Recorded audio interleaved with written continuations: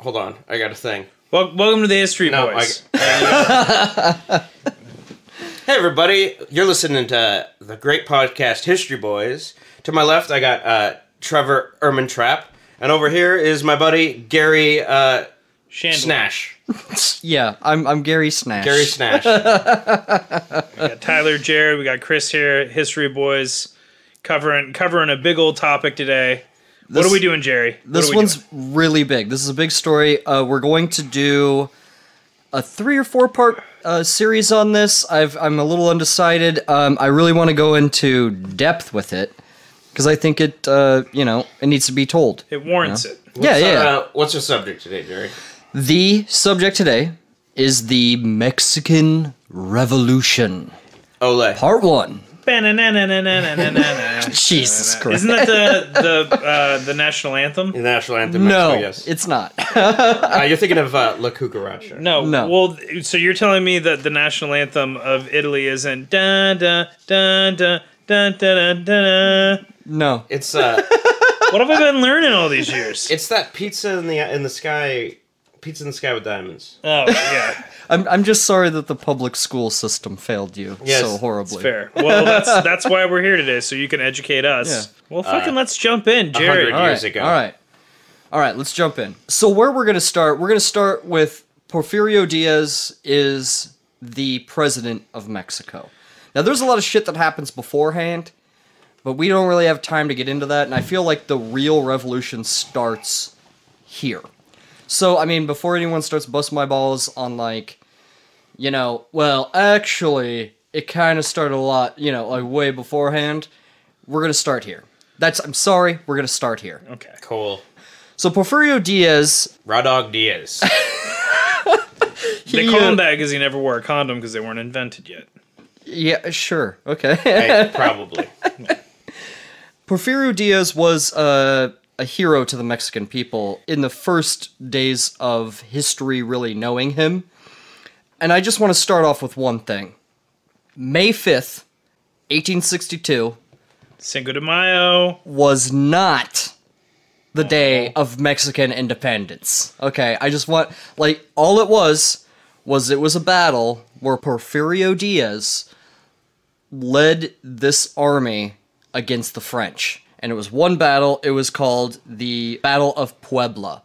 Oh. And it's where he miraculously fended off the French who were invading.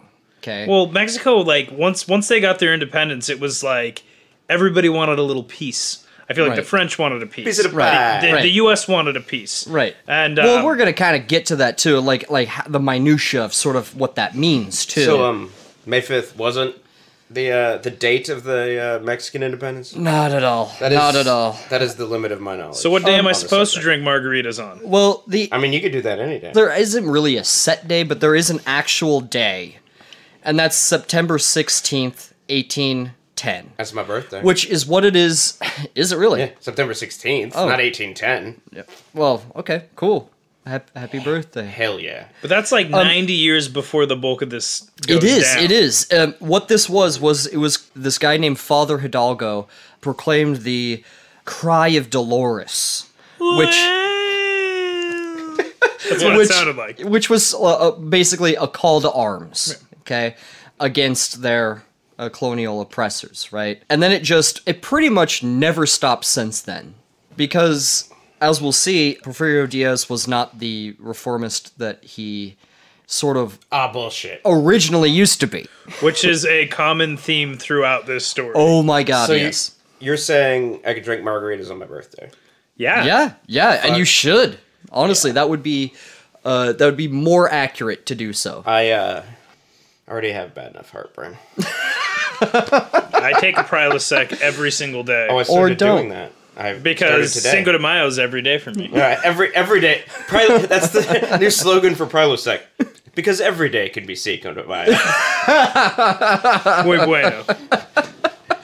In any case, Porfirio Diaz helped crush the forces of France at the Battle of Puebla and sort of cemented his name as a hero of Mexican independence. And thus 90 years of the firing squad instead of the guillotine continued. Right. Cool. And we're not going to get into a lot of the specifics of this whole story.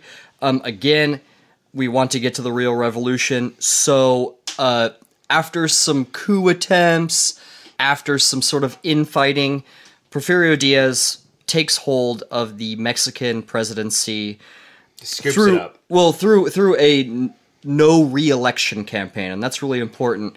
That's what really got him elected, is that he didn't want to have a dictator, right? He was part of the liberal Mexican army, and they didn't want a king or emperor. Like, Mexico had 2 emperors, which is something I did not know. Fucking lousy with emperors.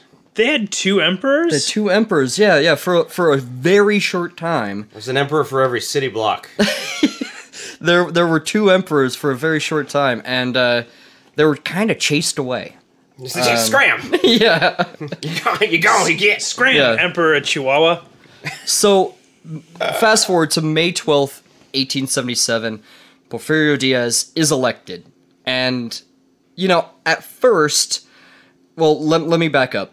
There was a constitution already in place, and basically it said you could only run for 1 term, and that's that. And there were all these other reforms in their constitution, but a lot of people ignored that constitution. Diaz took that shit and wiped his ass with it and flushed it down the toilet. Pretty much. And it's actually he was elected not once, not twice, but 7 times a lady. So, Well, it's kind of easy to get reelected 7 times when you're rigging all the elections. Mm-hmm. So, and that's 100% a thing that he did. well, yeah, and the thing is they didn't really trust the Mexican people with election, like with voting. It was all pretty much decided in, back rooms and whatnot, who's going to be our guy. When you start a relationship based on a lie, that lie is just going to carry all the way through till you break up. Yeah. And break up it did. You just keep lying and you honestly, gaslight him. Yeah. Honestly, he did, after his first term, he did let somebody else become president of Mexico, a man that was a close friend of his, Manuel Gonzalez. Oh. He was a, old war buddy from the French days. Mm-hmm. And slow movement. Ironically. He was a very slow-moving Gonzalez. Nothing speedy about him. Fair enough. Regular Gonzalez. Normal Gonzalez. But he was mainly like a puppet, you know what I mean? I would imagine that Diaz is like sitting in the bushes being like, you do what I say. Well, he was a part of the cabinet. Yeah. And actually his part of the cabinet had way more money than any other part of the cabinet. Well, that's weird. A coincidence. Yeah. yeah, coincidence. He had more centavos, he had more pesos. Funny how that worked out. He had, Yeah. more money. Those are the only 2... Muy dinero. the only Mexican currencies that I know personally. Spanish, I speak fluently. We all do. Yeah. That's I another choose thing. not to. That's another thing. I will absolutely mispronounce a lot of these names and a lot of these towns. Oh. So that's why we have Zach Meck here. Well, that's not the main reason, but that is the only reason. That's the only reason why we have Zach Meck. He's gonna help me out a little bit with that. You may hear him. I'm going to pronounce it wrong on purpose. And I don't care what Jerry says. I'm not going to do any offensive Mexican stereotype accents when reading first-hand accounts. I didn't tell you to do that. All right, well, whatever you say, man. Whatever you... okay. I'm not going to be as racist as you want me to be, is what I'm saying. Anyway. I just don't feel comfortable with it. So, at first, Diaz was, he was well-liked and he was pretty popular. He was a hero of the liberal army, and people thought he was really going to make changes. And he kind of did for a while. He modernized infrastructure, built schools, railroads, which were very important. I was going to say the trains. The railroads were the most important part. And the telegraph lines. Oh. Because there were parts of Mexico that were pretty much isolated from everywhere else. So they weren't able to, send descriptions of their genitals to people. No, they couldn't send dick pics yet. Yeah, you couldn't. So we just have to telegram a description. Yeah. It's a grower, not a shower. Stop. Those veins aren't that offensive to your eyes. Stop. The veins are extreme. I probably should have it looked at. Stop. Stop. Yeah. I am. But I mean, am not your doctor. Stop. This was literally the first time Mexico was actually all connected, because it is pretty. It's a pretty big country. We're talking like Wi-Fi, or well, I mean, since the Aztec era. It's got wise, just no fucks. You know. So they've had Wi-Fi since the Aztecs. Is what you're saying? No, that's not what I'm saying. Okay. No, Hedy Lamarr invented Wi-Fi, I'm not following at all. and that was way after. But all of those things were built for an investment. From the U.S. Yeah. And the U.S., Great Britain, and France. So the first thing Porfirio Diaz did was he, invited foreign investment into their country because, I mean, they were in a depression, their money wasn't worth anything, they just lost half of their land, To America. To America. And They scooped it up. Yeah. yeah, and so they had to sort of be catapulted into modern times. And while that sounds good, it leaves out the vast majority of Mexican people. Right. Like everyone that's doing everything, And right now and throughout the story, there's a lot of this repetition between the very rich being in power and courting the United States and the United States pretty much taking advantage of that. Yeah. And the poor people getting more and more pissed off. Yeah. Because more and more is getting taken from them and pretty much hoarded out to the United States. And it just gets worse and worse and worse. Yeah. Can I guess that a lot of this has to do with race as well? Oh yeah. Big time. Well, and Porfirio Diaz was a mestizo. Is that how you pronounce that? He was a mixture between, Spanish colonizers and indigenous people. And he actually used that for his little political gain in the very beginning. And he would powder his skin, though, to look more white. Just like fucking Obama. Yeah. I want to see his fucking birth certificate. Fucking socialist. Gonna take my money. I just meant he was a little column A, a little column B, I wasn't trying to be, So Manuel Gonzalez, while he was president for one term, he was just the right amount of corrupt and shitty that people were begging for Porfirio Diaz to come back. And so he was elected by a landslide again. And then they had to change the constitution again and again and again, saying, not one term, 2 terms. So what you're saying, 3 terms. So you're 4 saying terms. is he was like, dude, I need you to go in there. I need you to be as shady as shit. I need you to get me reelected. It could have happened, honestly. I mean, And he's like, you can't see, but I did a gesture. This is just like that thing when he you did the okay sign. when Yeah, your that's girlfriend breaks up with you, so you set her up with a ringer who's shitty and he's real abusive. So then she wants you back because by comparison, you seem like a better guy. Yeah, that's Everyone's done it. exactly what happened. We've all done it. Yeah. I've never done that. Can't count the amount of times well, I've done that. A couple of keys to his power is that he would play political opponents off of each other, so no one could actually get that popular. Oh, we got this general that's pretty popular, and he'd be like, well, him and him are gonna hate each other because I'm gonna tell him so. And so no one really gets a hold on power in Mexico at this time. He's like a mean girl. Yeah, kind of. Yeah, Just stirring it's way shit high up. school. Yeah. Rachel McAdams. That's who that is. Just That's imagine what I'm picturing her. right now. Yeah, that's Diaz. She's all right. He did away with pretty much anything that was federalist in nature. Any new governors of Mexico State of the Mexico states would be chosen by him and only answer to him. Sure.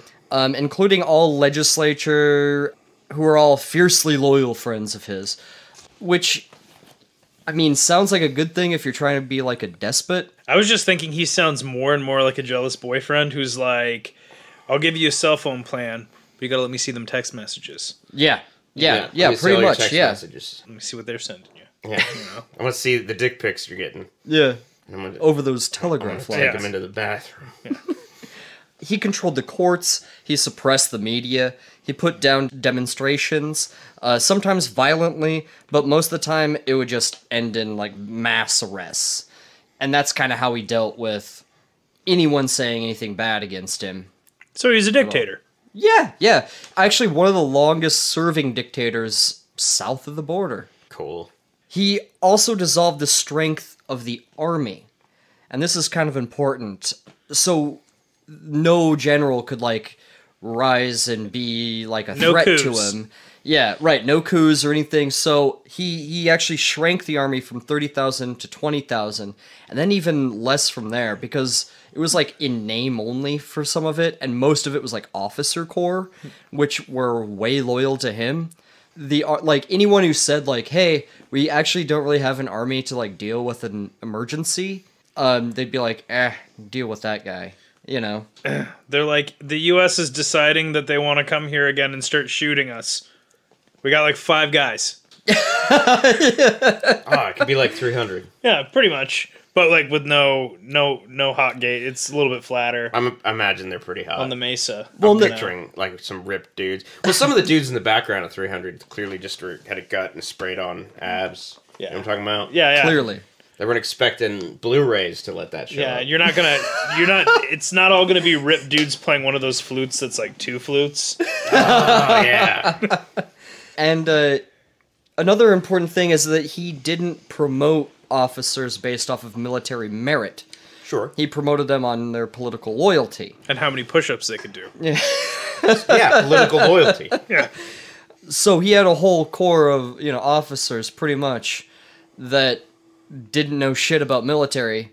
So shrinking the military like this would not only contribute to him staying in power, which it did, but it also really contributed to him losing power eventually when the revolution actually came. What's he going to do? They're going to be like, let's revolt. And he's like, army. And it's just a bunch of officers. And they're like, I got an office job, man.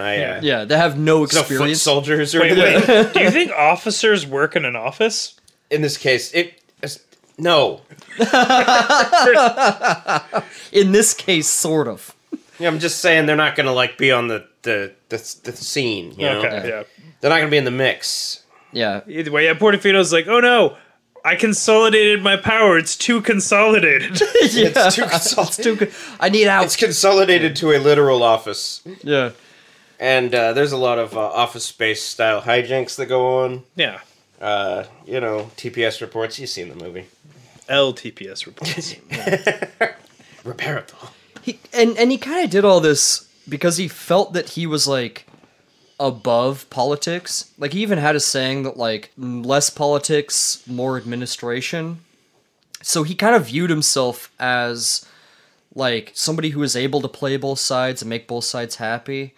But the thing is that it was, like, both sides, as in the Hacendados, which we're gonna get to, and his, like, capitalist foreign friends that had a lot of stakes in... Americans. Yeah. Americans, British, and French. And we're going to get to that. Mainly Americans, though, on a very ground level. I mean, they were right there. Yeah.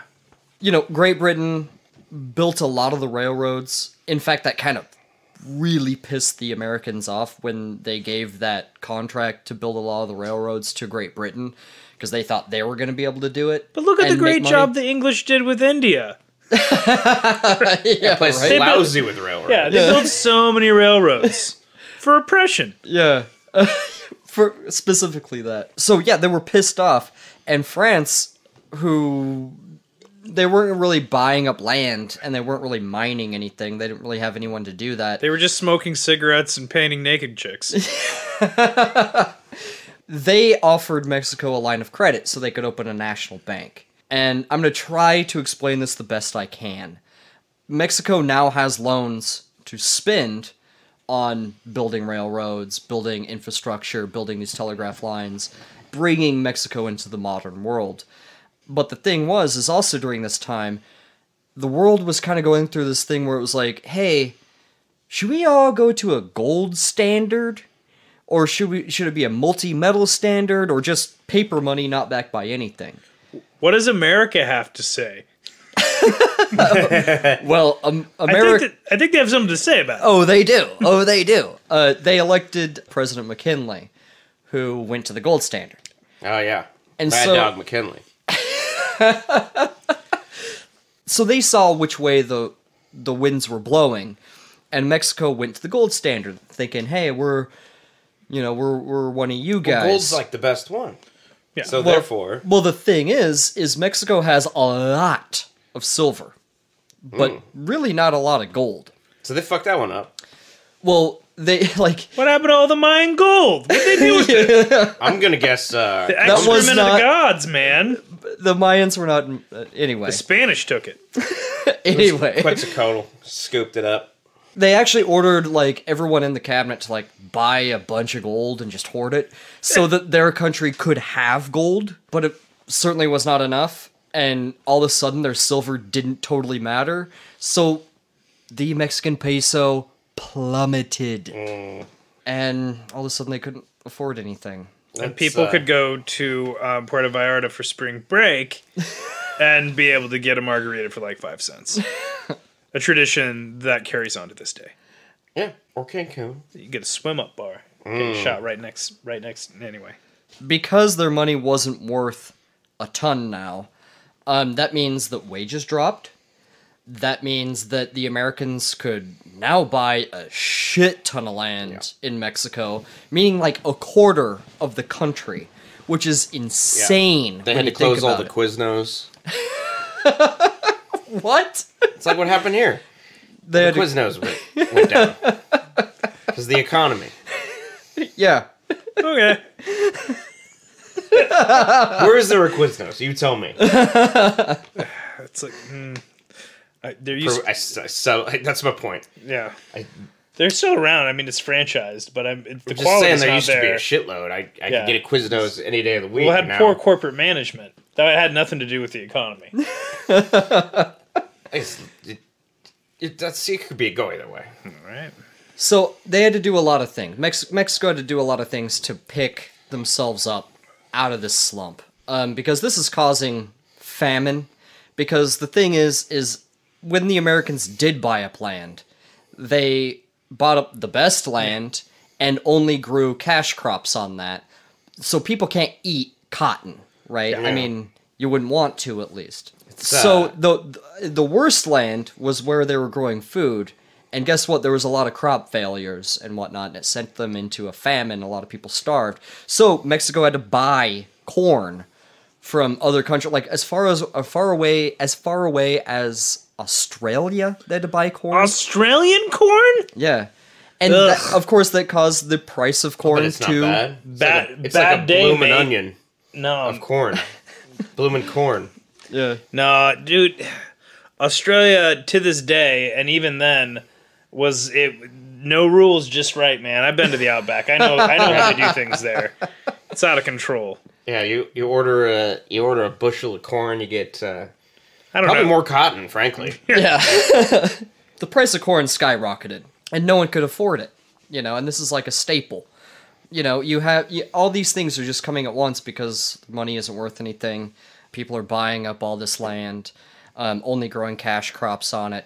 And then there's the racial element of paying the Mexican workers pennies on the dollar to their American counterparts, which of course they had to send American people to also work. Tradition that continues to this day.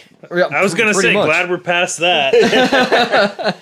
Now, of course, fortunes were made on this, but all that money went to people in the highest form of government in Mexico, and France, Great Britain, and New York, and there really wasn't a lot to show for it otherwise. Besides giant mustaches. So many giant mustaches. Go online, look at the photos. Just Google the Mexican Revolution. As was the fashion at the time. I mean, It was the fashion. the richer you were, the more twirls it had. Just what time period are we talking? thick What about with wax. right now? This is like early 1900s, late 1800s. Okay. We'll get to 1910 is really a Yeah, I was going to say 1911. Woo-hoo-hoo-hoo. Yeah, It's going to get good. yeah. This is just sort of the lead up to the war. Pancho Villa is like a child at this point. He's a sweet baby boy. Yeah. Mexico did have their silver mines. In order to get more foreign investment in, they had to give more a reason for them to buy up the land. And so this is a vastly hated policy that they instituted, which is they now allowed foreign investors to buy the subsurface level mineral wealth of Mexico. So that means that anything below is not Mexican anymore. It's now whoever's land that is, right? And so all of Mexico's mineral wealth no longer belonged to them. It now belonged to whichever foreign investor it was. United States, France, Yeah. Great Britain. Yeah, exactly. And it was bought up for pennies. And all of this land, by the way, this is very important, all this land were ancestral homes for literally the beginning of time of all the people who were already there. Oh, yeah. And because Porfirio Diaz sort of wiped the slate clean and he said, you know what, tell me what is where and who is there on all these places. And they did, and they were like, it's all vacant. And so when the Americans show up putting up barbed wire fences and waving deeds around, it really, really pissed a lot of people off. A tradition that carries on to this day. Yeah. Imagine there's some very rich Americans who are like, this is going very well for me. Oh, yeah, You know? yeah. They're like, we just thought we were running out of ancestral homes to completely fuck over, and then we found you guys. This is great. Well, and yeah, absolutely. And Fucking white people, man. well, and what they did That's is like their main thing. Yeah, right? What they did is they allowed, with air quotes, they allowed the people who already live there to work the fields that they've always worked. Oh, that's nice of them. Gracious. For pennies on the dollar. This is called the hacienda system, which is like quasi-feudal and like near slavery. Like it was a tragedy for Mexico. A tragedy for Mexico. But everyone was filling their pockets, and as long as Porfirio Diaz could keep that going, the Americans were good with Porfirio Diaz. Until they weren't. This land was stolen from the indigenous people that were already there. And they had, like, ancient deeds to this place. Like, when the Spanish first showed up, and they were like, alright, it's yours. And they drew up deeds, and they were like, hey, we have these. And they were like, doesn't matter anymore. Doesn't matter anymore. Well, you know. You can work there and I'll pay you pennies. Yeah. But it doesn't matter. Yeah. And to think that, these days... It's the American way. Well, I was going to say Mexicans have to travel so far to get paid pennies on the dollar. Back in the day, you could do it from your own backyard. You could do it from home. Yeah. So it's gotten worse. Yeah. I mean, in a way. Now, the haciendas were not like anything new, but it was definitely like more solidified, definitely more prevalent, because the Americans couldn't be there personally to look after their investments. So they'd send Americans down there. I always thought a hacienda was a good thing until I learned about this. Sounds like a place to get a good margarita, that's all I'm saying. Yeah, having some margaritas at the hacienda sounds... It sounds like a bar downtown. Yeah. It's got like a cactus on the logo. Oh, yeah. So with all this, with prices being low, a famine going on, and corn being just a staple and not Available. affordable, people really start getting pissed off. And there was actually a riot at one of the silver mines near the border of modern-day Arizona. During this riot, there was a lot of Americans that they were revolting against, and for good reason. The American government sent in Arizona Rangers to deal with the problem. And not only were people killed, but it really made Porfirio Diaz look terrible because he couldn't control his own situation. And this was the first of... Yeah. Well, and this was the first of many, many times that you're going to deal with fucking America just deciding that they're going to go into Mexico and do as they please. Mm-hmm. And every single time, it really rubs the indigenous people the wrong way. And I gotta say, a riot with people that are starving, you don't get a lot done. No. You can't flip a car if you're starving. Yeah. And it makes Porfirio Diaz look bad to both the Americans and the Mexicans. And the Mexicans, because it's like, where is our government here to protect us? The Americans are attacking us across the border with no declaration of war, with nothing. And they could just do that anyway. And so the Americans are like, can you actually protect our holdings here or not? Well, and the military had an itchy trigger finger at that point in time. Like, if a bullet were to so much as cross onto American soil, it'd be a full-on invasion. Oh, yeah. I mean, so it sort of furthered Porfirio Diaz to keep up like his tax breaks and tariff deals and shutting out any other competition with any other rival companies that would come along and want to do the same thing. So he would have to really maneuver around it. And then, at this particular right time, oil was discovered in Mexico. Oh, hell yeah. Now... Yeah. And everything went well from then on? No surprise, the Americans really wanted it. It's a shame that I forgot about the Americans. Not called Mexican tea. It doesn't have the same as like Texas tea. Right. The Americans, they love oil.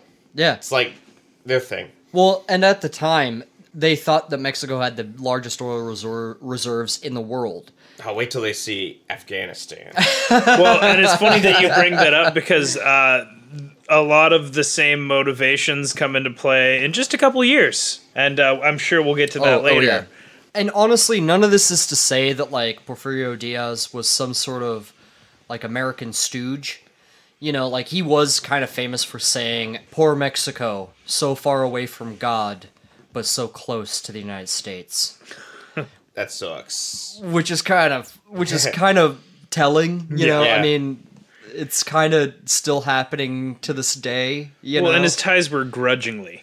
Right. And he kind of felt that all of this modernization would eventually help everyone. And it's way like trickle-down economics. Okay, if I do this, then they'll eventually feel the effects. But that's not true, because no one's making any money on it in Mexico unless you're a part of the Porfiriato. It's a bit of a misstep. It's just the way things had to happen, I guess. Yeah. It's the way things went down, man, and that sucks, you know? Do you think that if they went to a silver standard, all of this could have been avoided?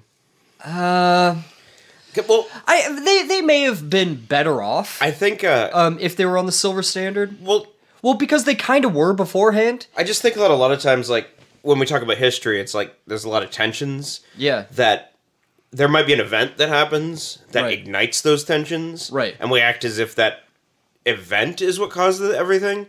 But it's really the tensions. It's just the event. Like... Yeah. Like, circumstances surrounding it. Like the Archduke Franz Ferdinand, Right. just ignited tensions. If that didn't happen... World War I probably would have happened sooner or later anyway. Right. Well, Well, the Mexican currency before the gold standard was based on silver, and that kind of allowed it, because they had a lot of silver, it kind of allowed it to be more fluid. Okay. But once it went to the gold standard, it was all out the window. And especially now that they sold all of their mineral wealth to foreign investors. Oh, yeah. It solidified that. There was no coming back from that. So everything from the factories and the railroads were built with this foreign capital. Something else that came with this modernization of Mexico came literacy and connection, right? So this would enable disaffected workers on the haciendas to read illegal revolutionary pamphlets. Ooh. And although this would sort of vary from region to region, because the south of Mexico was almost completely different than the north of Mexico. Sure. They farmed different things. They were just different people, really. In the north than The they world were was in the south. a lot smaller back then. It was a lot smaller back then, or bigger back then. Yeah. Really. Yeah, that's what I meant. It was more simpler back then. I got it backwards. Yeah. I knew what you meant. Yeah, there were, culturally different, ethnically different, just everything. The terrain was different. Just everything was different. So there, from now on, basically, you're going to notice a giant difference between those that are in the north and those that are in the south.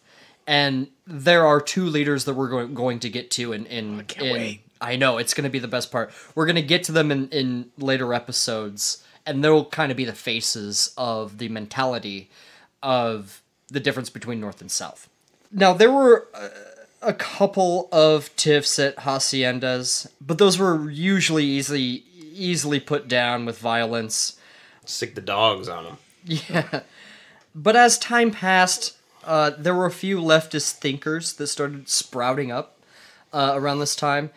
The first ones were the Flores Magón brothers. In particular, the Enrique Flores Magón and his brother Ricardo Flores Magón. Am I pronouncing that right, Zach? Magón? Is that correct? He says kind of. They're already Magón. I didn't know when they were Mahir. They're Magón. Baby. Well, and they kind of started off as, like, capitalists, but then they got, like, way more extreme and kind of became anarcho-communist. Badass. In, you know, early 1900s, you know, this kind of literature was sort of circulating the global lexicon. It's the flavor of the time. Yeah, it was sort of the you know, new thing. And they wrote about radical political change, but most notably was agrarian reform. And we'll see how well that works out over the course of these episodes. Because there's a lot of people who want land reform. What I understand is that they redistribute the land back to the people who live there, and everything worked out fine forever. That's not what happened. Yeah. No, unfortunately. No? And it's unfortunate. Yeah, no shit. It was very unfortunate. They thought they were getting their land back, but it was Magón. No. Well, I had nothing. Anyway. That's pretty good. That's pretty good. The Flores Magón brothers were considered one of the sparks of the revolution. I mean, they would later be arrested several times, and they kind of bounced back and forth between Mexico and America. Ricardo would be arrested by the Americans. Ricky. Because he was violating, at that time, America's neutrality laws. Wait, was Chris just suggesting that Ricky Ricardo is Ricky? I'm picturing, yeah. Another example of Chris's racism. Wears it on a sleeve. On display. Yeah. I was saying that Ricky was short for Ricardo. That's all I'm saying. Oh, well, there's Because Ricky Ricardo, his first name was actually Guillermo, and... Is that true? No.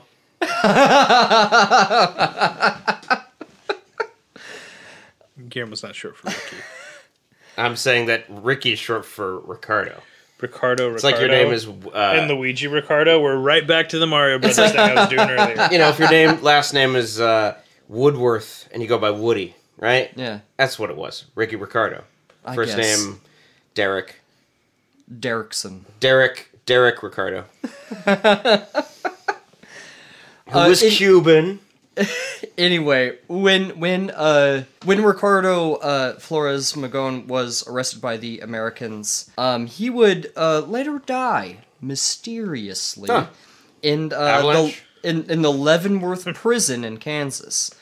From an avalanche. Yeah. From something or other. Of bullets. He fell onto some bullets. His brother Enrique, he would later die in Mexico City in 1954. But I'm getting ahead of myself. That's a bit down the road.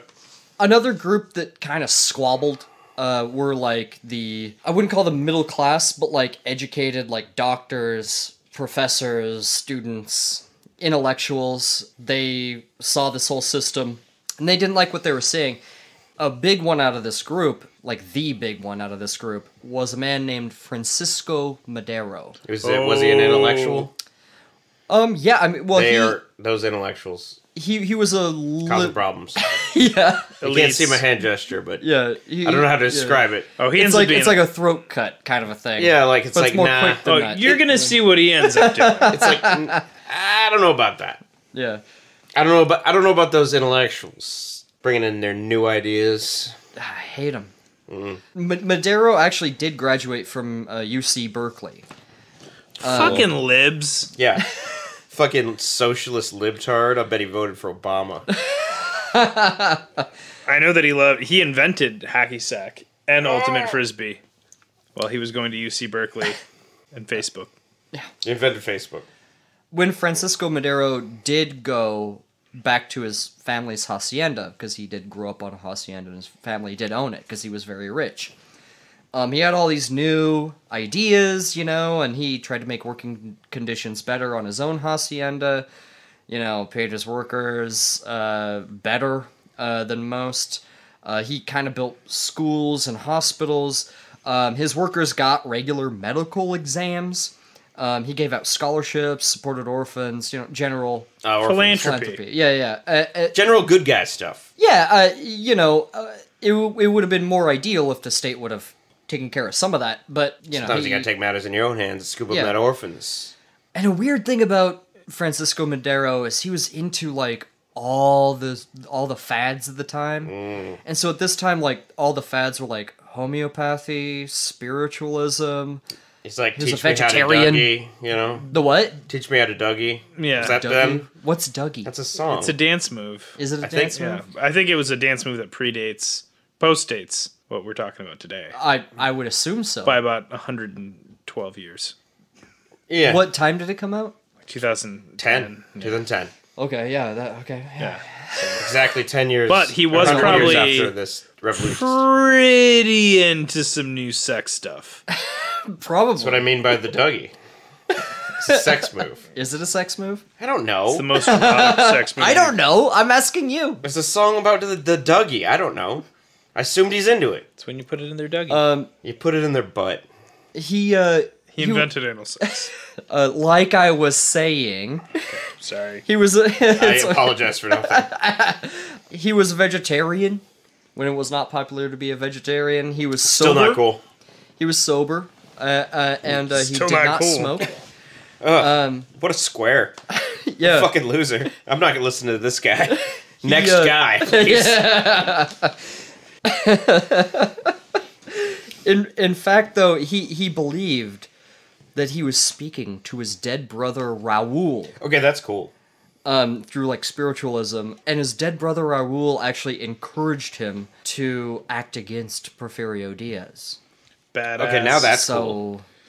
I'm like, I guess there's something there. sort of willing to forgive the fact that he doesn't drink or smoke. He Yeah, doesn't like to party. when the ghost of Is your Raul- dead brother talks you into overthrowing the government, That's it pretty- kind of forgives the rest of the square shit. I'm pretty sure Raul was probably like, you gotta party sometime, man. Yeah, it's like, first- dude, Like, what are you gonna sit at home on another Saturday night? cut loose, man. Don't sit around the laid. hacienda. Get shit faced, fuck some chicks in the butt, and overthrow the Jeez. government. Yeah. Yeah. Sounds awesome. Sounds badass. Yeah. Anyway, so what'd he do? Well, there was this one bombshell thing that happened in 1908. Porfirio Diaz traveled to America, and he spoke to this newspaper man, and this guy's name was Creelman. I think it was. Does he run a newspaper? He wrote for a newspaper. He's not a guy on the street be like, No. what do they say? No. You know? Extra. Yeah, that. He's No, not one of those. no, No, You're he's talking- not a paper boy. You're not a paper boy. So he talked to this paper boy. And the paper boy's like, let me tell you about socialism. Anyway, he was doing this interview with this guy. I think his name is Peter Creelman. It's called the Creelman interview, and it's really important actually because Porfirio Diaz thought like, oh, I'm in America doing an interview in English. That's never gonna come back to bite me in the ass ever. And it never did. Moving on. How was his English, okay? There's no real reports on how Good enough to his do an English interview is. with an I guess he American can speak newspaper. English well enough. I guess. I don't know. During the interview, though, Diaz really dropped this bombshell, and it did make it back to Mexico in a really big way. He basically, trying not to sound... I mean, there was a couple of theories on why he said this. He was a crazy old man, because he's, like, in his late 70s by this point. Oh, yeah. Crazy old man range. Didn't know what he's doing. He didn't want to appear as a despot to the Americans. He wanted to seem like he was a part of a democracy, which he certainly was not. Or that he was trying to flush out rivals when he said this, so he could get them. And What'd he whatever. say? Yeah, what he... Okay, Spill the beans, man. okay. What he said... I'm sorry to keep you hanging. What he said is that he is not a despot. He would welcome new elections, and he would not seek re-election. He would welcome an opposition party. And everyone back home is like, Oh, really? really? Okay. Famous last words. Yeah. So let's go. Let's elect someone else. Not so you. That's what we call whoopsie daisy. That was a whoopsie daisy because he had no plans. He was just shooting for the hit, Well, man. in Yeah. those He days, just- they called it a real boner. He's like, Yeah. He had no plans to let go of his power. What a boner move. He's like, It was a boner move. he's up late talking to fucking Leno. Nobody stays up that late, you know? They gotta work on the farm in the morning. Boner Diaz. It could have even been Conan, for Christ's sakes. Less people watching on Stay tuned TBS. for Conan. Yeah, he had no intention of conceding, and no intention of being cool with any opposition party. It's like, it was a joke. Yeah. But Madero took him on his word. And he's like, oh, okay, here we go. Especially Madero. And Madero wrote a book around this time called The Presidential Succession of 1910. Aptly named. He wrote it before he succeeded him. Well, yeah, it would be like in 2018 writing a book about who's going to win the election in 2020. That's what it kind of. But the author thinks they are the person who's going to win. Yes, yes. Well, and it kind of detailed like his manifesto. It was his manifesto. It was his plan. Always trust a guy with a manifesto. That's from what I understand. Yeah. They have revelations and some new ideas that are going to shake things up. That's how I always introduce myself. They're not frightened by my revelations. Yeah. Well, my name's Tyler. I got some terrifying new ideas about the way people should behave, and here's my manifesto. That's not what it was, but yeah. Yeah, I know. Yeah, but I'm just gonna say that there's one time Blake called me and he's like, I'm thinking about writing a manifesto. What should be in it?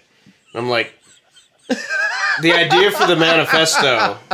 Our friend Blake, by the way. Yeah, comes up first. Friend of the show. Friend of the show. Friend of the History Boys. It comes like he's like, I got nothing, but I want a manifesto. I'm like, I don't know, man. What do you put in there? It's like, what do you stand for? He's like, I don't know. I don't know. Who cares? Anyway, so what was in Madero's manifesto? Well, okay, so he wrote this manifesto, and he was kind of considered a kook for it. Like, most people didn't take it seriously, honestly. That's their first mistake. The only person who did take it seriously was Porfirio Diaz. Yeah, it's kind of, yeah. Well, and there was this internal struggle, too. I've called him Portofino a bunch of times. Don't call him Porfirio. Well... That's right. I'm not even going to attempt to say that name. I've been saying Diaz. Diaz. Diaz. Yeah, because the A is like aw, right? I mean, I don't know. I don't even know if he speaks Spanish. You just keep looking at him for it. Well, I'll forget it. He's got the darkest skin in the room, no mic, and you're just, I keep pointing to him, and he's like, fuck it. He's like, I don't know how to say it. I don't know where you thought I knew any of this. There was also an internal struggle, because everyone knew that Diaz was going to die. Because he's older than He's gets to go. Well, he's gonna die, and who's going to be next in line? And so, like, his whole cabinet's, like, walking on eggshells, and they're like, hey, you could get, like, a vice president. Oh, Joe Biden. And there was one guy that was very loyal to him that was in the War Department, and his name was Bernardo Reyes. And, he was, and everyone was like, hey, what about him? He's, like... He seems like a cool guy. Yeah, like, he's loyal to you. He believes in pretty much the same things you do. And he loves to party. He might like to party, sure. You know who doesn't like to party? That fucking other square. Right. What's his name again? Madero. Francisco Madero. Yeah, that guy. But he's sort of the good guys at this point. What I'm saying is he doesn't like to party. This other guy likes to party. Where do you think I'm going to go? He's Diaz. I'm a bit of a Diaz in this scenario. Well, you're going to change your mind later. Possibly. Well, being Minister of the War Department, Bernardo Reyes was like, well, we don't have an army to really combat anything. So he started building basically a National Guard. Cool. And everyone in Diaz's cabinet was like, this National Guard's not a National Guard. It's something to overthrow you. And so when it came down to pick a vice president, he picked no one who was popular and picked the least popular option. Just so no one could usurp his power at any point. But it was kind of shooting himself in the foot. Pick the guy who eats paste and doesn't have any friends. Yeah. Nobody wants to go to prom with him. He's like Millhouse. Yeah, he picked a real Millhouse. Should have picked a Thrill House. With those high water pants, Yeah.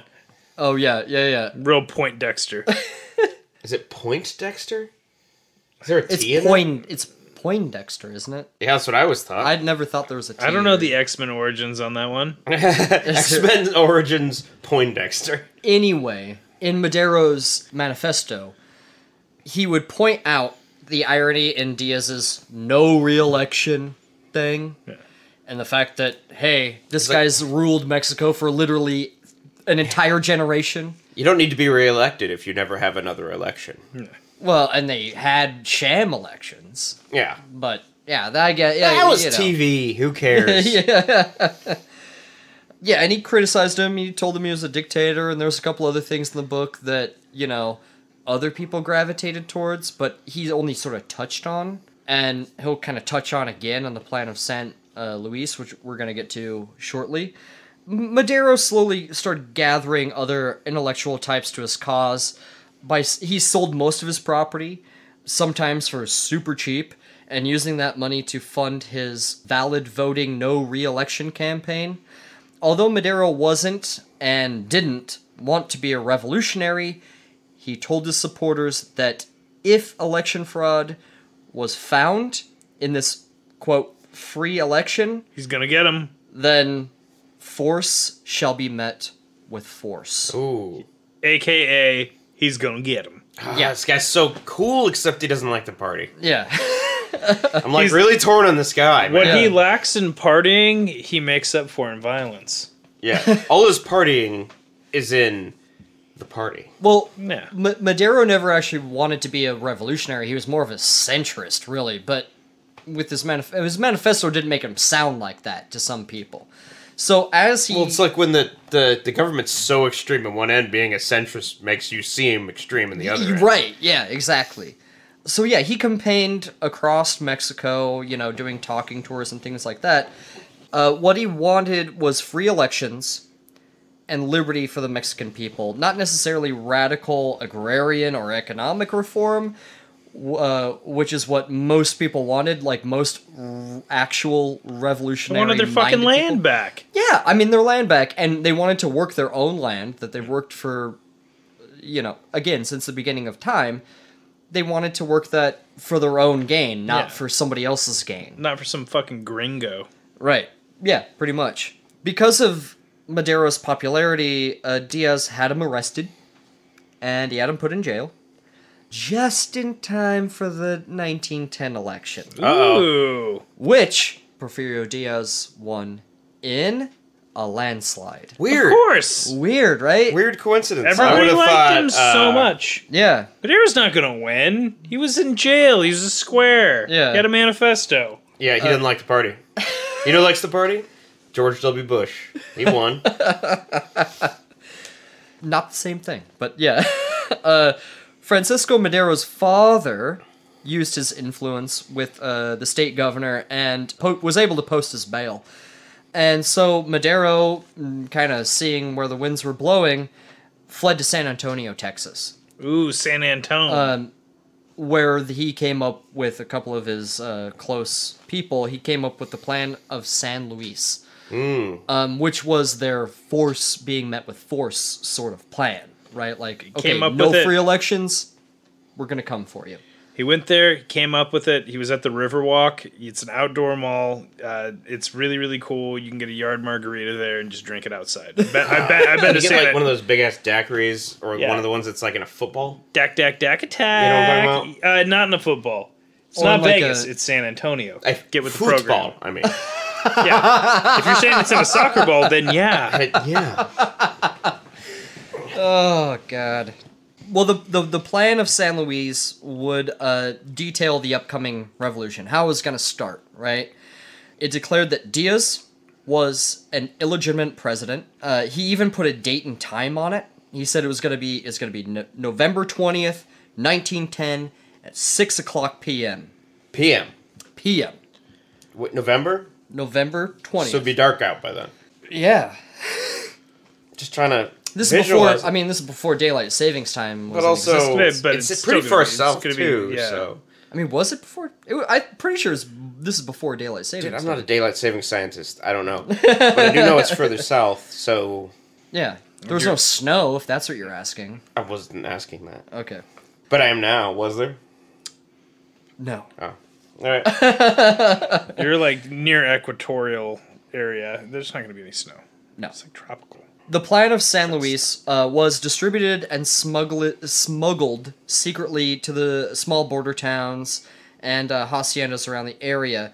The most important part of it, however, was thrown in as an afterthought to garner support from the poor indigenous workers that were disaffected, and that was all about nullifying these land deals and giving the land back to who The people. owned them.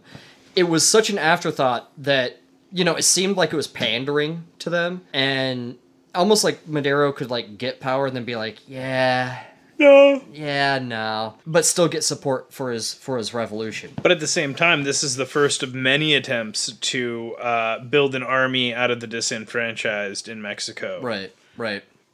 And probably the only part read by some of the revolutionaries. They were like, oh, land reform? I'm in. I'm in. Yeah. Like, screw everything else you said. And honestly, most people were just like, land reform, that's that. I'm in. I'm not reading anything else you're writing.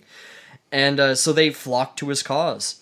After Madero used their now limited funds on weapons, raising a small army, printing the plan of San Luis and distributing it. Yeah, pamphlets. Yeah. Which was smuggled yeah. in butts, as is tradition when it comes to going over the border with illegal contraband. Mm-hmm. There were no condoms back then. Yeah. You just had to embrace the ride. Yeah. You And know what I hope mean? the paper didn't get burnt up in your gullet. Oof. With all that heartburn. Yeah. Yeah. From all the It's a margaritas. Prilosec. Yeah. OTC. For longer relief. Yeah, for longer Which relief. brings me to our sponsor, Yeah. Prilosec. So Prilosec. Let me tell you about something important to me. Prilosec is the only way I can get through the day because my stomach lining is destroyed from a lifetime of alcoholism. Overeating, alcoholism. Let every day be Cinco de Mayo. With Prilosec. With Prilosec, OTC. It's 24-hour relief. Well, Madero had planned to go to this border town of Ciudad Porfirio Diaz for two reasons. The fact it was on the border, it was close to the Americans who could give him weapons, because, again, the Americans were none too happy that Porfirio Diaz wasn't going to let him have all that sweet the oil. Americans love arming revolutionaries. Yep. Oh, yeah. So they were going to arm Madero. They're like the bad guys all the time. Yeah. All the time. Except for in this, we want these revolutionaries to win, right? Okay, I guess these guys are good. I'm just... But, anytime they're it comes... instigators. Let me put it that they're way. instigators. They instigate the shit. They love destabilizing already unstable governments and then installing their own puppet And this is even dictatorship. before World War I, right? Yeah. Oh, this is before that. Like, they're all neutral and shit, and they're like, Yeah. well, we're not that neutral, you know what I mean? Yeah. And, and the other reason, other than getting American guns, was because the name of the place was Ciudad Porfirio Diaz. It was symbolic. Which, it was a symbolic thing. It's pretty punk rock to invade a place that's named after the guy you're... That's a kick in the balls. Yeah, named after your enemy, and making that your headquarters. So Madero had planned on meeting up with this small force of 100 troops and his guns that he had bought in Ciudad Porfirio Diaz. But But it worked out perfectly? Madero's party, on his way to Ciudad Porfirio Diaz, they got lost in the dark. Embarrassing. And they wandered around until it was morning. They really did. They wandered around until it was light, and they were It's like, like a fucking cartoon, man. It is. It's kind of It's ridiculous. like a Mel Brooks movie. Yeah. And so in the meantime, though, people are, the Porfirios are finding all these plans, all these smuggled plans, all of these, and he's like, we got him! Yeah, all of these stockpiles of guns and stuff, and they're arresting people, and they keep finding all this stuff. And so, the first shots of the Mexican Revolution were on November 18th, 1910. Not November 20th, in the city of Puebla. So basically what happened is a supporter of Madero's, and I'm going to butcher this name. Maybe you can help me with this, Zach, if I show you this. Aquiles Cerdán? Cerdán? Achilles Cerdon. What is that? Say that into the microphone, Aquilos Zach. Cerdon. Achilles. Please say that into the microphone, Zach. Achilles Cerdon. Okay. Really close. There you go. Cerdon. Achilles Cerdon. Cerdon. I can't fucking say it. Cerdon. You gotta say it with as much spice as possible. Yeah, it has to be that's very how you do it. spicy. It's a spicy boy. You gotta. You say it like like an American news anchor talking about Cinco de Mayo. Cinco de Mayo. Cinco de Mayo. Well, Cerdon was a revolutionary organizer, and he had a bunch of partisans that were on his side, and he had all these pamphlets of the plan of San Luis. But the Porfirios raided his house. They found all the plans. They found all the They guns. found his child pornography. And when Busted. when on the MTV. Yeah, it's slamming down. Yeah, I got it. when they came to get him, Cerdon was like, no. And he held up in his house with all of his buddies with all the guns, and they were like, they're not taking us, dude. They're not taking us at all. Standoff. It was a standoff. It was it's like a standoff in Mexico. What's that called? A good old Guillermo standoff. Standoff. Guillermo Standoffinson. David Standoffisenberg. Ricky Rickson standoff. Ricky Ricardo standoff. It's a Ricky Ricardo standoff. Remember when he shot his wife in that TV show he was on? Yeah. He shot. I love He Lucy. shot his wife. Yes. He's like, I love you, Lucy, but you gotta go. That was actually the full name of the series, but they dropped the second part off in the. Well, it kind of later gave away seasons. the ending. Yeah. It's like Return to the King, you know. Oh, you must return, you know. Yeah. Just like the King returns, Lucy gets shot. We got it. Yeah. Okay. Anyway. Next point. So because they were not surrendering, and because the Porfirios really outnumbered the revolutionaries, they kind of picked them off by one by one, killed them all. Oh, so they botched it. It was a botch job for sure. Botch job. Yeah. Botched that one. And word got out about these plans, and eventually the Porfiriato knew as much about the revolution as Madero himself. Ugh. Oof. Shouldn't have written that shit down. Well, They he need needed support, walkie-talkies. you know. You should have wrote it down in Spanish so no one would have been able to know it unless they spoke Spanish. Good point. Tyler, you're an idea man. You should have been there. I'm a big picture kind of guy. So when Madero did meet up with this group of men, there was not 100 men. There was actually 10. I know 10 10 guys. men actually showed up, hardly an army, and all of the weapons he had paid for were not there. I could get 10 men. I'm just saying that. Yeah. Oh, I could get 10 men. I think I could get 15 men. 15? I think I could get more than that. Men. Yeah. Okay. So Madero had to cross back into the United States, back into Texas, with his tail in between his legs, and the revolution looked over before it even started. And that is where we're going to leave it until the next episode. Well, that's where it ends. It's Well, and revolution over. But in a lot of ways, I'd like to think this is where it ends. It's not. It's where it starts. This is where it just begins. This is where it starts getting interesting. Poncho Honestly, Villa isn't even there yet. no, dude. He's spit shining his poncho. He's ready. He's Poncho Villa satellite at this point. Well, no, that's, we're that's gonna better get. than what I said. Mine was weird. I've been finding a place to use that like since we started doing research. Mine so- just came out and it was very strange. We're gonna get into it. You know, the next episode's gonna be probably the best part. It's gonna have guns. It's gonna have violence. It's gonna have the real revolution. guys Poncho Villa wearing in it? two bandoliers and different kinds of double sombreros. Oh yeah, double bandoliers. They've got bandoliers around the sombreros. No, but I mean they could. That's badass. There's those tall sombreros that just look like a bowl on your head, and unless they bend their head over a little bit more, and you're like, oh no, it's been a sombrero the whole time. That's the Shyamalan twist. Oh. There's actually a lot more sombreros than what you get, and I did the research, so I know. The thing about I got I just want one little taste of the next episode. Pancho Villa's in this. Yes. Does he wear a poncho?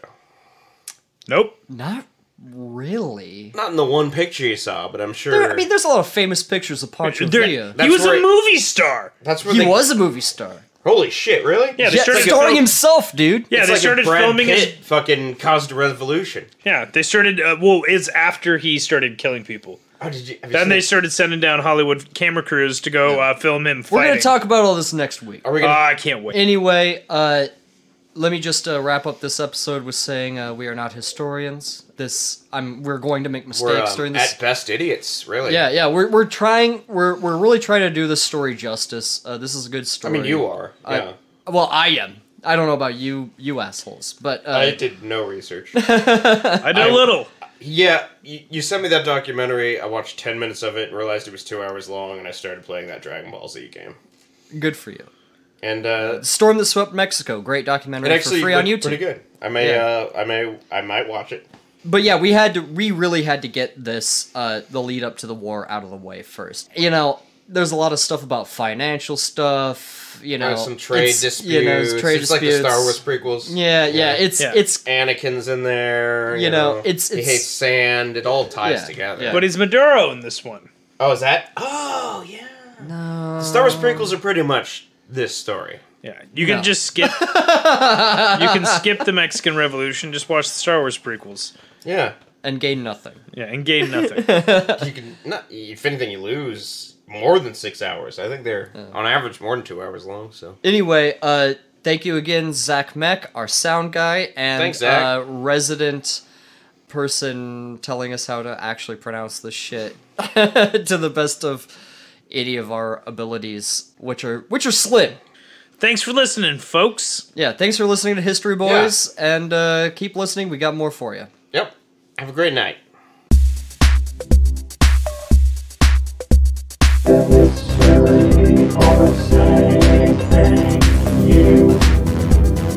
had a lot of fun. We'll see you next time. Or I guess we won't, whatever.